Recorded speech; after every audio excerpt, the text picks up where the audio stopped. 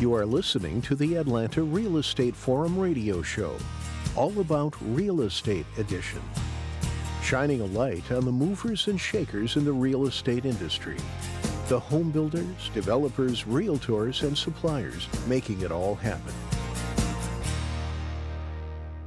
Good morning and welcome back to Atlanta Real Estate Forum Radio. I'm your host, Carol Morgan, and I'd like to recognize our show sponsor, Denim Marketing. Known as a trendsetter, Denim Marketing has been blogging since 2006 and podcasting since 2011. We're currently working on strategies for the Google Helpful Content update and for ways to incorporate AI into sales and marketing. Contact us if you need quality content for public relations, blogging, social media, promotions, or email marketing. Well, we are going to have a really fun conversation today about the housing economy. It's always a huge question mark, where we've been, where we're going, what's going on. So today we're fortunate to be joined by a repeat guest, Katie Fidler. She's Director of Research and Communications for St. Bourke, and she's going to give us a view into her crystal ball and what she sees for the rest of this year. But let's just jump into it. Katie, give us a little bit of a background on yourself. Yeah, first of all, I appreciate the introduction. As you mentioned, I'm the Director of Research and Communications for St. Bourke, which is an asset management and development company headquartered here in Atlanta. And for me specifically, I'm actually kind of in the process right now of transitioning back under the umbrella of our parent company, Drapac Capital Partners, and kind of refocusing what I do back on the investment side of things. Aside from kind of the nuts and bolts of my role and what I do, I've lived in Atlanta most of my life. I have a degree from UGA, and I've been working in Atlanta real estate for over 10 years. So I started in office and leasing on the tenant rep side. I transitioned over to more residential investment in about 2015. I've been very specifically focused on the development side of things since around 2019. Then, as I mentioned, right now I'm transitioning back over onto the investment side, just given where the market is right now. So it's I feel like I'm a jack of all trades in terms of Atlanta real estate, and I love this market. I love living here. And again, just thanks for having me on. I'm really excited to join you guys today. Absolutely. Well, we always say that people never leave Atlanta real estate. They just change positions and change jobs, and you've kind of come full circle. So that's kind of exciting. Yeah, so definitely. Kudos to you. Well, let's peer into that crystal ball of yours for a bit and talk about what's going on in the market, especially, I know you've done your whole report on Q1. So what does Q1 of this year look like compared to last year? Yeah, so the first thing I want to say is that comparing anything to last year, 2022 or 2021, is not a fair comparison, right? The housing market, both nationally and here in Atlanta, was so completely out of whack during the housing frenzy that was obviously created by the combination of record low mortgage rates, sub 3%. We had demographic shifts coming in where we had millennials aging into home ownership, boomers aging into retirement, and pent-up demand from the pandemic, right? People were kind of locked inside their houses for 3, 4, 5, 6 months, and they became really acutely aware of their space and what was working and what wasn't working. And then obviously the work from home movement made it possible for a lot of Atlanta residents to move farther from the urban core because they either weren't commuting into the office every day or they were, not commuting in at all. They became fully remote. So now that I have that out of the way, I'll answer your question.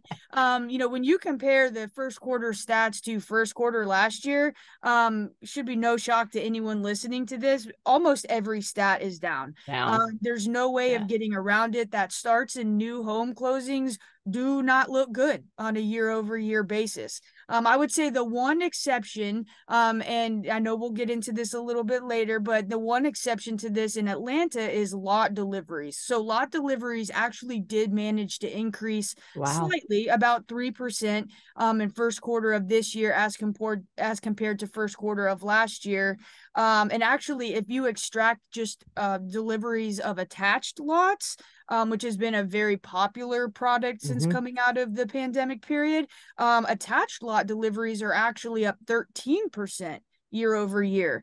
Wow. So there are some bright spots even when you're looking at year over year comparisons. I do believe that you get a much more accurate picture of where the Atlanta housing market currently is when you compare our current stats to the last normal year in real estate, right? Which we consider to be 2019, which was, I mean, it was a solid year, but it did not demonstrate kind of this out of whack, really unprecedented and honestly unsustainable growth that we saw in 2021 and the first half of last year, 2022. Before everything crashed. Well, so if you look at 2023 and where we are now compared to 2019, I think we're up, right?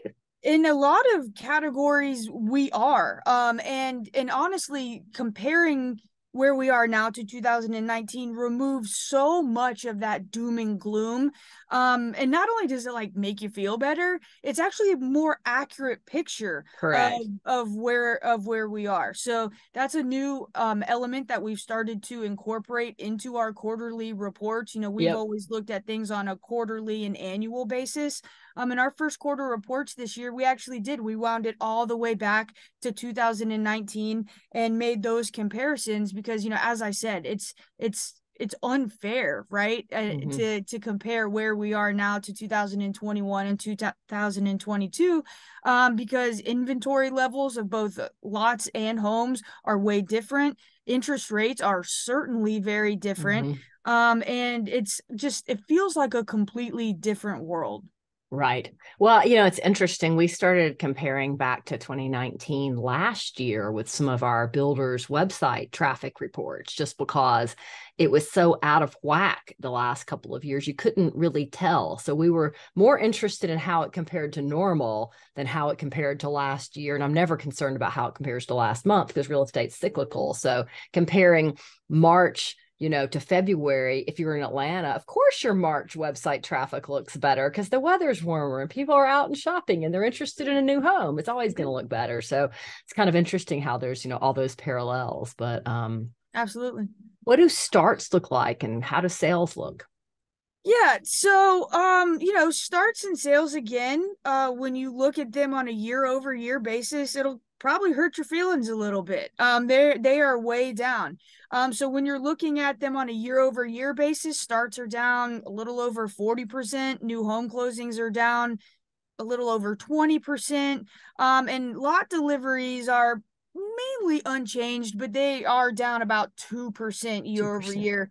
But when you switch your perspective and you go back and you compare those to the last normal year, 2019, it's much easier to digest. So when comparing first quarter of this year to first quarter 2019, starts are only down about 20%, which is still a significant drop, right?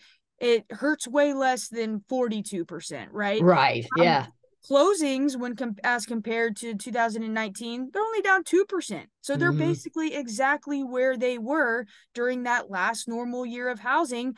And lot deliveries, this is really the bright spot. Lot deliveries are up 82% as compared to first quarter of 2019. So, I mean, that just kind of illustrates why you get a more accurate picture of where we are when you kind of take a further step back and use the comparisons from 2019 versus year over year. But look, the declines that we're seeing right now, should not be a shocker to anyone. They're symptoms of, the general market instability that we're seeing. High inflation. We've got some, bank failures that we've been kind of dealing with, in mid-March. We've got really high interest rates and mortgage rates. I think as of yesterday, the 30-year mortgage rate was still up at like 6.7%. And there's a sticker shock factor to that, right? Home buyers got really used to rates, below 4%. I read a stat the other day that 70% of people who have mortgages, their rate is under 4%. Wow. And that stat is even higher, 90% for people with rates under 5%. So, you see 6.7%. And while it's not that far out of whack when you look at the long-term average for mortgage rates, like in the early 80s, mortgage rates were 18, 19, 20%. Right. But as consumers and as home buyers, we got so used to 3.5%, 4% rates that this, looking at a 6.5, 6.7% interest rate, it just feels insurmountable. But at the same time, we're still dealing with a lack of inventory, which is propping up home prices, right? So, I mean, there's always going to be demand for housing. People are always going to have to move. And there's still not enough inventory for the demand that exists. So, and that's, keeping home prices from not only bottoming out, but from really taking much of a significant backslide at all. Right. Well, the good news is we have all these new lots, right? Which are probably, you look at it, you're like, because you think that really makes sense. Why do you have all these lots if we don't have the homes and demand is down or whatever? But we have all these lots because demand was so crazy during the pandemic that builders and developers put the lot machine, in place, and it takes 18 months to 24 months to get those lots to delivery. So they're just now delivering, which is going to be fantastic because we are going to come out of this. And if you read some of the economic forecasts I've seen, we're going to have a huge rebound out of this with another feeding frenzy of building. So it's going to be fantastic. We're setting ourselves up for a great future, it looks like.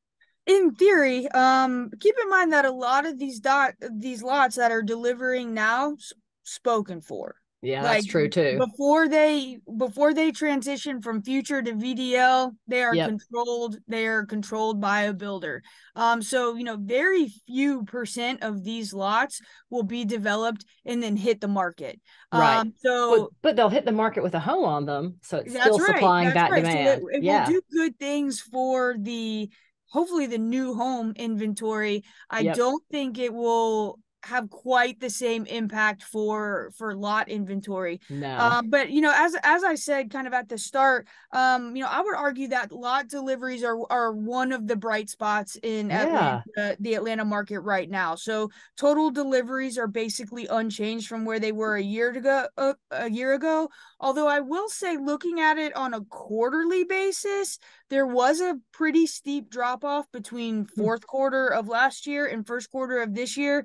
Now, a lot of that is seasonality, right? It's January, February, March. I've been in the development world. I feel like it rained every single day in January and February. I think it did.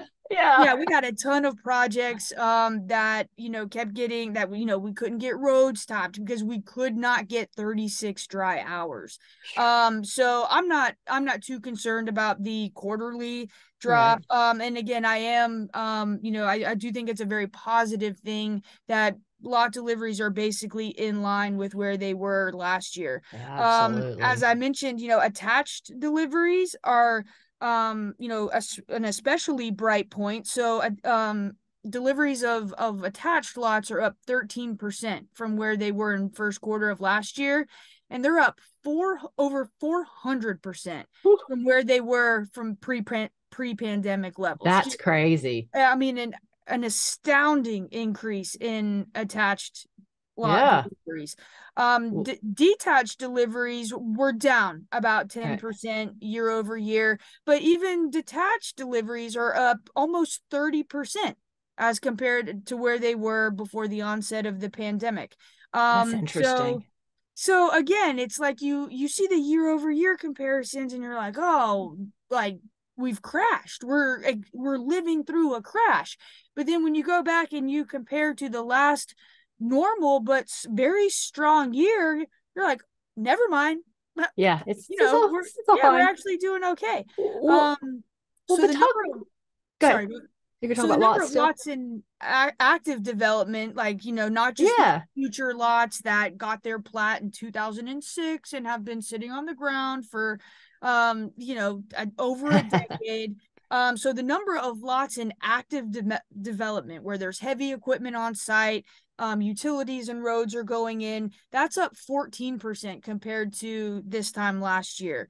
So, that's excellent. Now, detached VDL inventory closed up first quarter with almost 32 months of supply.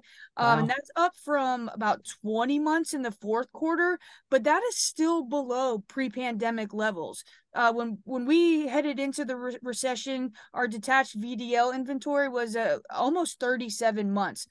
We're at 32 months right now. Mm-hmm. So we still have less inventory or less supply now than we did when we entered the pandemic. Attached VDL inventory is at about 21 months. And that's up from about 19 months in fourth quarter, but significantly below the pre-pandemic level of 28 months. So again, it's just illustrating that, you see these lot delivery numbers and you're like, oh, okay, we're heading in the right direction. It changes the perspective a little bit when you compare it to the pre-pandemic times. And one, major kind of disclaimer I want to put on deliveries is that, they're a lagging indicator. So most of the lots that are being delivered now and are in active development now, especially the earlier stages, most of those were started during the boom times. Mm-hmm. And they are, like you said, they're taking 18 to 24 months to deliver. I mean, in a lot of cases, with these municipal slowdowns, it's taking 12 months just to get an LDP. Right. So it's taking a year and a half, 2 years to deliver these lots. So the lots that are delivering now were started in, early to mid 2021 when interest rates were still 3.1%. Yeah. And times were much different. And so look, we likely won't see the effect of this slowdown that started in the middle of last year when interest rates and mortgage Mm-hmm. rates went through the roof for another 12 to 18 months, right? Right. When lots that were started that would have been started in the back half of last year or early this year would have been delivering. And that's going to especially hurt because we believe that that's when demand will actually return in earnest, right? Right. Yeah. And so the lots that are delivered that aren't already spoken for by builders before, the first tree is cleared, they're going to be gobbled up immediately. It's right. there's a feeding frenzy for housing from consumers. There's going to be a feeding frenzy for lots for home builders. I mean, there already is. Absolutely. And when demand actually returns, it's going to be a bloodbath. Yeah. Well, and I think that, there's this thought process out there with some home buyers that if they just wait, prices are going to come down.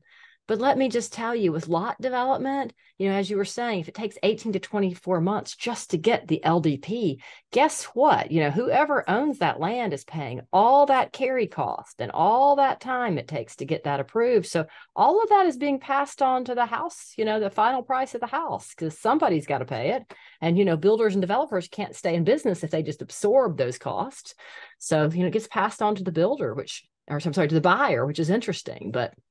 And I think it's interesting to see what the predominant price point is in today's market. So talk a little bit about, kind of the average price and who's buying those homes. Yeah. So the first quarter of this year was actually a major turning point for new home pricing in the Atlanta market, because for the first time in Atlanta's history, the dominant price range was the 400 to 500 segment. Historically, that 3 to 400, that's been the sweet spot for new homes for like years and years and years and years. That's the largest market share of homes sold have come between 300,000 and 399,000. No longer. So home sales in the 400,000s accounted for more than 30% of all new home closings in Atlanta. And over the last 12 months, the share of new homes sold below $400,000 has declined by 34%, whereas the share of new homes sold above $400,000 has increased by 60%.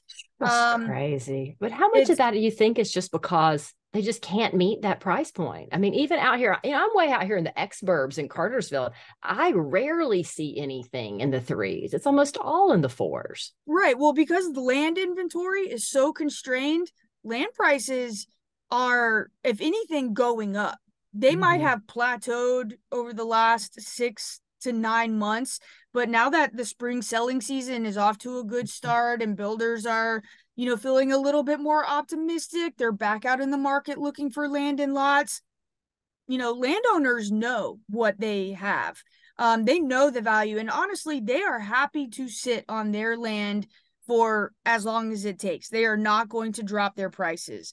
So that's definitely, as you mentioned, being passed through ultimately to the buyer. But construction costs are still up. Things like concrete and while softwood lumber and some inputs have come down, others definitely have not. And we're still dealing with a labor shortage as well.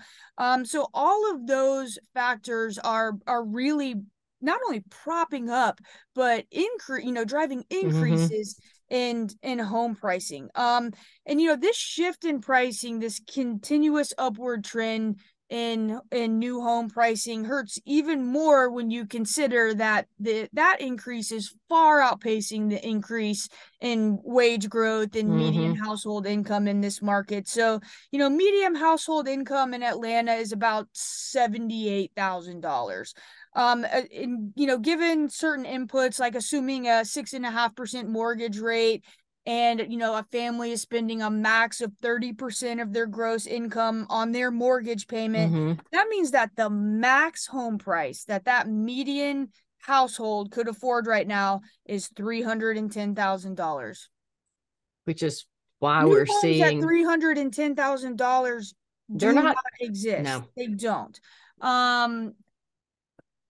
Yeah, they just don't. And so putting it in that perspective really puts it in focus as to how unaffordable the Atlanta market is for a huge majority of the people that live and work here. Now, that being said, as I mentioned before, there is always going to be some demand for homes. There will never be zero home sales in any market, and especially not in Atlanta. So the people who are still buying right now, they fall into a couple of categories.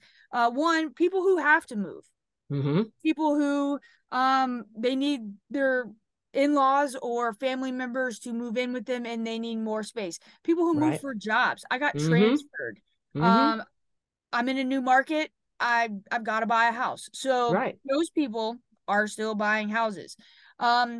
Cash buyers. So all these boomers and the Gen X and boomers and even older millennials. They now have a ton of equity in their homes. And especially, the Gen Xers and the boomers where all their kids have moved off and now they're looking to downsize.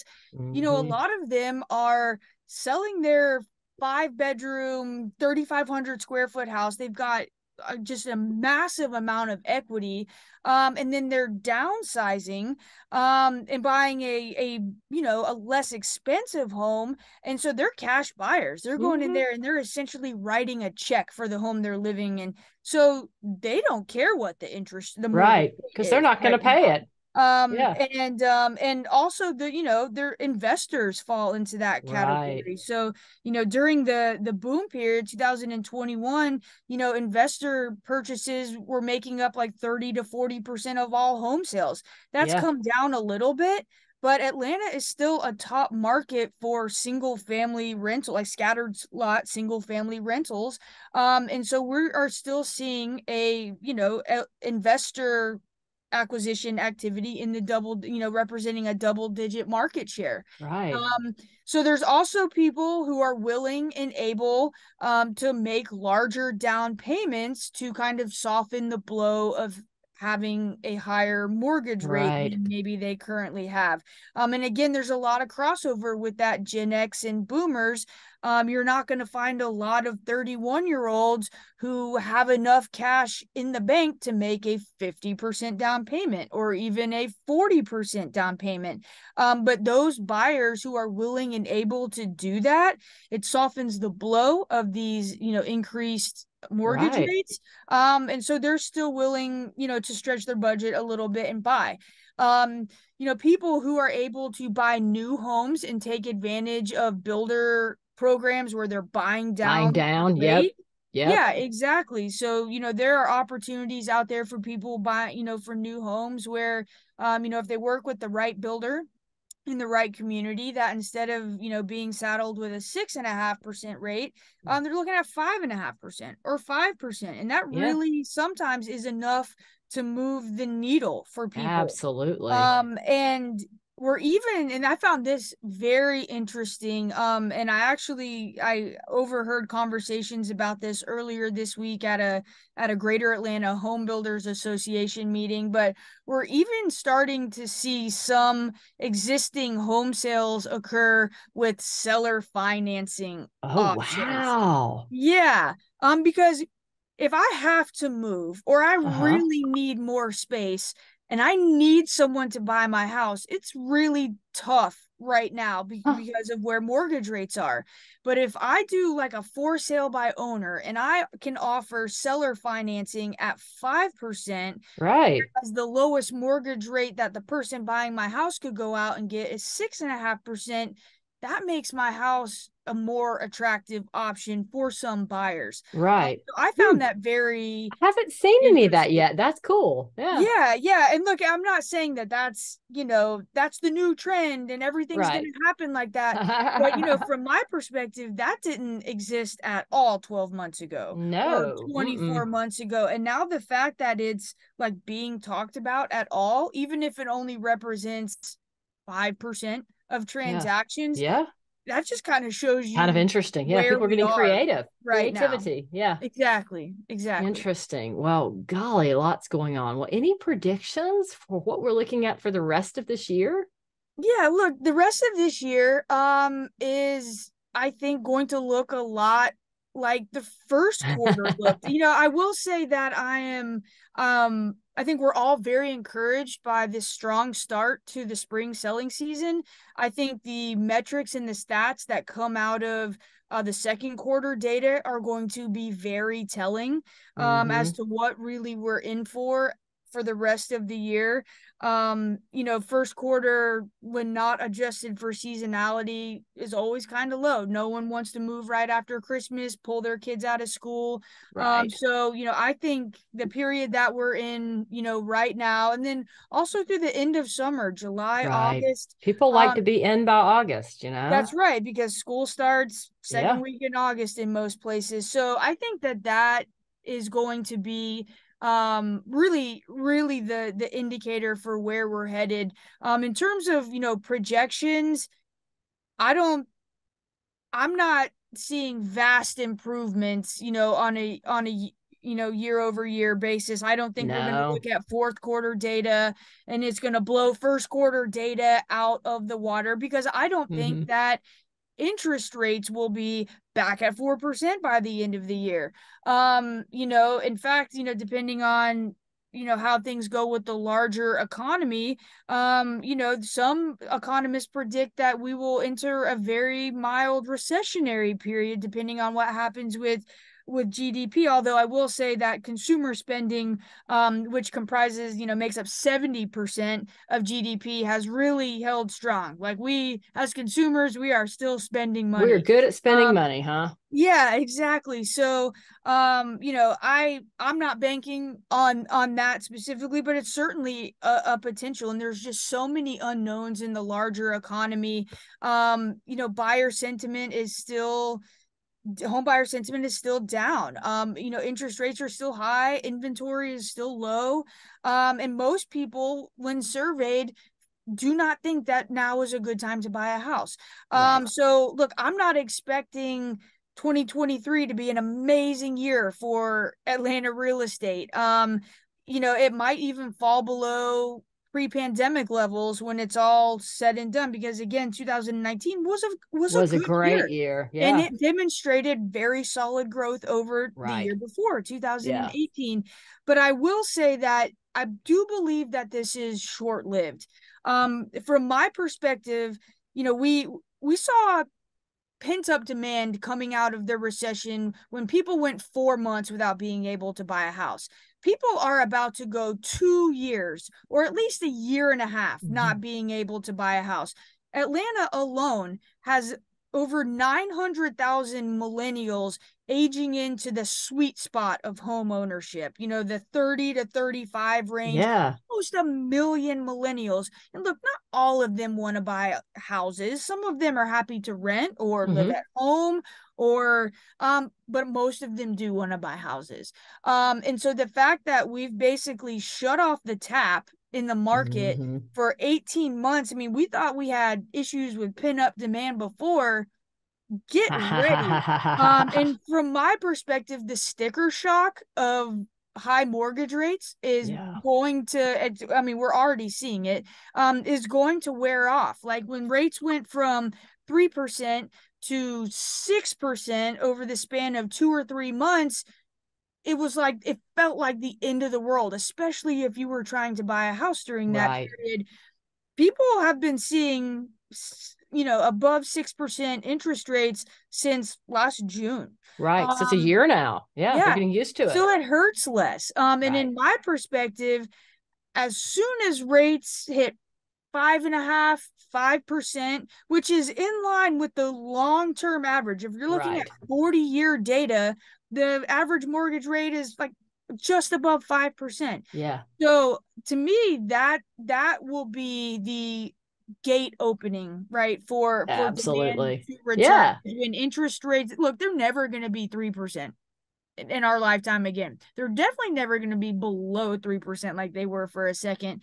But I feel extremely confident that they will be below 6 and 5 and in a relatively short period. So you look, as that's, to me, mortgage rates are really going to drive, when buyer demand returns, because it's having such a big impact on affordability. In Atlanta specifically, we're a top, relocation destination for, young professionals, for baby chasers, the Gen X and the boomers who, want to be closer to their grandchildren. We have an extremely diverse and resilient economy. We've been largely insulated from some of these major tech layoffs that are affecting other metro areas. Atlanta has been and continues to be a really good place to live and do business. That's not going to change. The underlying fundamentals of the Atlanta housing market are extremely strong. And in my opinion, as soon as mortgage rates fall back a little bit closer to, their long-term average levels, demand is going to go right back through the roof. And then, we're going to be back to dealing with, we don't have enough houses. We don't have enough lots. Which us working in real estate, that's a good problem to have. It's not a bad problem. Yeah. Now, if I, decide to buy a house, I'm going to flip teams and I'm upset. But yeah, so that's kind of my take on the rest of the year. I wish I had like a more firm, prediction that I could tie to numbers. But, honestly, my answer is it just depends. But I do believe that the pains that we're feeling right now are not going to stick with us long term. Yeah, I think that you're right. You're correct. Your crystal ball is correct, and we'll just cheer on 5%. Come on, 5% will be our new. I'll even settle for 5.5%. Yeah. Personally, I think that that's going to be the tipping point. I agree. Yeah, 5%. It'd be a feeding frenzy. 5% is going to feel like 3%. Absolutely. Well, I think you and I could talk about this all day. Yeah. So we'll see where it goes, and we'll have to have you back on and see where we land as we go into 2024. But for now, I'm going to say this is a wrap for this week's Atlanta Real Estate Forum Radio. I want to thank Katie Fidler for joining me. Oh, before I let you go, real quickly, if people are interested in reaching out to you and getting more information on you or St. Bourke or Drapac, where's the best place for them to go? Yeah, so I as you mentioned, I could talk about the market all day. All day. Yeah, I don't even need like back and forth participation. I can talk to a wall about the Atlanta housing market. So look, you feel free to email me. My email is KATIEF@stbourke.com, which is STBOURKE.com. You can also visit St. Bourke's website, which is STBOURKE.com. And for our parent company, Drapac Capital Partners, you can also find them online and on LinkedIn. Their website address is Drapac, DRAPAC, capital.com. So look, I'd love to have a deeper discussion with you, pick your brain about what you're seeing in terms of the market, whether you're another developer or an investor or a home builder. So yeah, feel free to reach out to me. I'd love to, have a discussion or grab a coffee. And Carol, thank you so much for your time. I love coming on, and just appreciate the invitation. Absolutely. Well, thank you for joining me, Katie. And now I'm going to say this is a wrap of this week's Atlanta Real Estate Forum Radio. On behalf of our show sponsor, Denim Marketing, I'm Carol Morgan, your show host. I'd like to thank you for tuning in. If you enjoyed today's show, please go to iTunes and give us a positive rating and review. If you'd like to make sure you don't miss a show, then go and sign up on iTunes, Stitcher, or Spotify and set those to download automatically. If you're interested in being on Atlanta Real Estate Forum Radio, then send me an email at carol@denimmarketing.com and let me know what you'd like to talk to me about on air. With that, I look forward to seeing everybody right here again next week. Atlanta Real Estate Forum Radio is made possible by Denim Marketing, the publisher of Atlanta Real Estate Forum, Atlanta's favorite source for real estate and home building news. Denim Marketing is a comfortable fit, like your favorite pair of jeans. Denim Marketing tailors marketing strategies to meet your specific needs and niche. Try them on for size. They will work to create a perfect fit for your company's marketing program. Call them at 770-383-3360 or send an email to info@denimmarketing.com. For more information on Atlanta Real Estate Forum Radio or to inquire about being a guest, contact info@atlantarealestateforum.com. Check out the radio show by visiting atlantarealestateforum.com or by listening to the show on your favorite podcast app. And if you enjoyed today's broadcast, we'd sure appreciate a rating and review on iTunes. Thank you again for listening, and we'll see you next time on Atlanta Real Estate Forum Radio.